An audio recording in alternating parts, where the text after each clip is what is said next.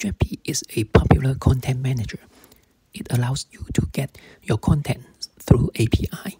In this example, I have some posts in Strapi, and of course, I've allowed public access for file and findOne in the settings, so that you can get all posts through API or a single post with ID. And with the populate option, we can also get the media, in this case, the featured image in the post.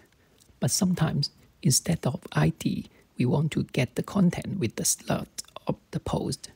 How can we do that in Strapi? The official documentation of Strapi has provided a solution. Go to Development, Backend Customization, and then Controller.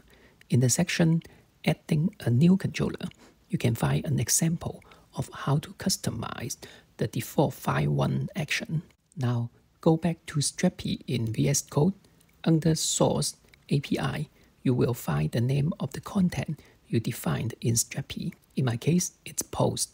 Under the name, you can find controller with a JS file inside. Well, if you are using TypeScript, it will be a TS file. Here we can modify the default actions such as file or findOne in Strapi.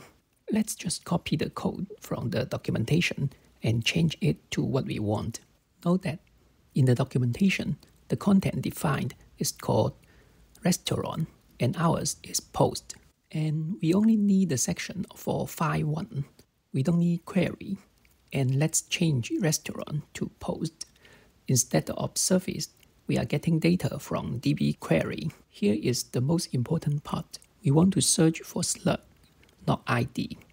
So let's say where slug equals the incoming query, which was called ID.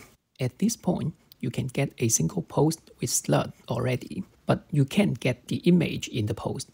You need to tell Strapi which section to populate, and now you can get everything in your post.